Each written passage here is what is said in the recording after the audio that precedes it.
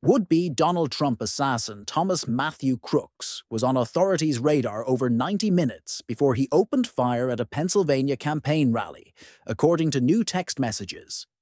Crooks, 20, grazed Trump's ear, injured 2 rallygoers, and killed 1. Texts between Beaver County Emergency Service Unit members, obtained by the New York Times, show Crooks was aware of law enforcement as he prepared his attack. Counter-snipers noted a suspicious person around 4:26 p.m.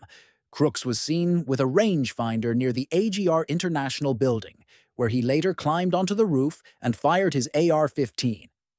Photos and messages about Crooks were shared with the Secret Service, but Trump's detail complained they weren't informed in time.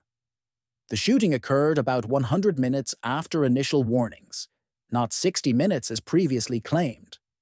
Crooks was killed by a Secret Service sniper shortly after the attack, which he had planned in advance, though his motive remains unclear.